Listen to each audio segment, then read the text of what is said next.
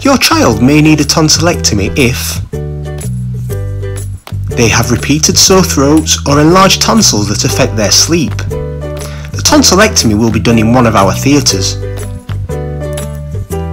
After the operation, your child will go to the recovery room and then return to the ward for at least 6 hours. Sometimes a child may have to stay in hospital overnight. We will check your child is comfortable and safe before sending them home. Please show the nurses the medicine you are going to give your child.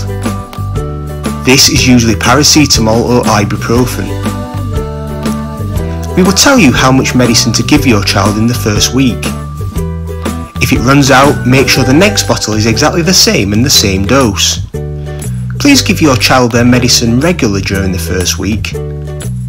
Your child should also have lots of fluids, including ice lollies if they like. Your child may feel roughed for up to 2 weeks after the operation. Symptoms include a sore throat, ear pain, bad breath, being moody, fussy or clingy, a stuffy nose. Please seek medical help if your child has pain that can't be controlled by regular pain relief, or they are bleeding from their mouth or nose, or they have a temperature of 37.8 degrees or above, or they just don't look right.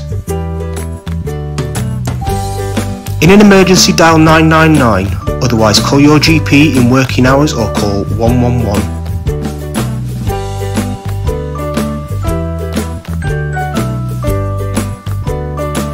Goodbye, thank you for watching.